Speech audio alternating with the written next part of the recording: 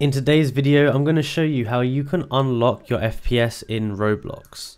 So first of all, I just wanted to show you that I have actually not unlocked it yet on my account. So if I do Shift and F5, you can see at the top I am locked at around 60 FPS. I actually have a guy chasing me here. Go away, please go away from me. Anyway, so you can see that I am on 60 FPS, and now I'm going to show you how I can unlock it and get more FPS. So what I want to do is I want to go ahead and close my game here. So what you can actually do is now go on to Chrome and go to FPS Unlocker. So it's called RBX FPS Unlocker, and you can download it, and they have 3 different ways that you can actually unlock the FPS of it. So we can download it here, we can unzip it, and we can run the file here like this. It's going to be a little bit of code, and it's going to run up like this. And I think we might be ready. Okay, nice. So once we've now done that and it's unlocked, we can go back into Roblox again.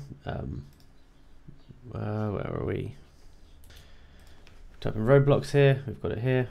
We can just open it up, and we should be back ready. We can unlock our FPS. So we can go back into the game, and this might take a second.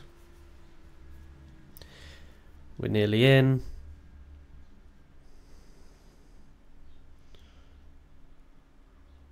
Just taking a little while to load up.